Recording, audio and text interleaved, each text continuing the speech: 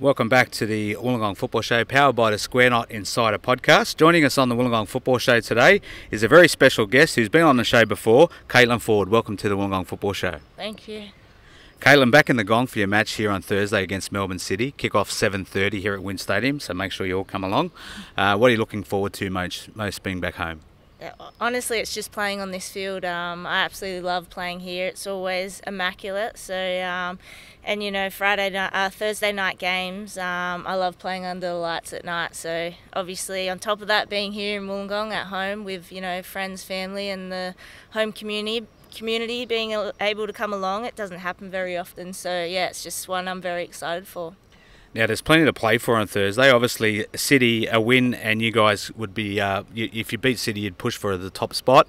If you lose, unfortunately, you could actually miss out on the top 4 spot.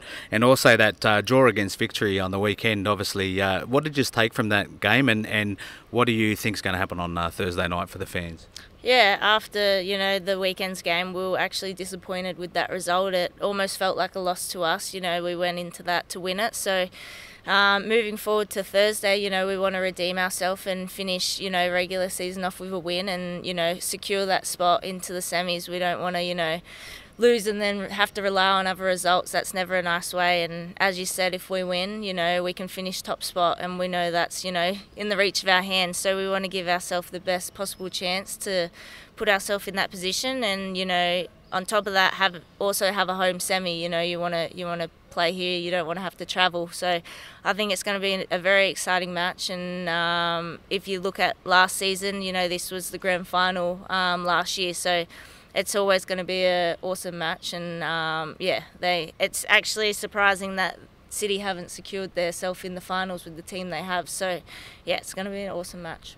Okay, the good news for yourself and for Sydney FC fans, last time you were on the Wollongong Football Show, we spoke to you just before the match against Chile in Newcastle, and you scored a hat-trick that day.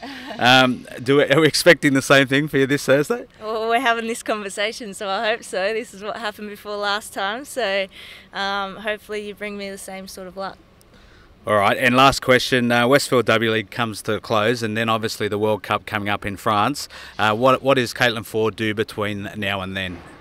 Yeah, straight off the back of the W-League, we have the Cup of Nations here in Australia, so a game in Brisbane, Sydney and Melbourne.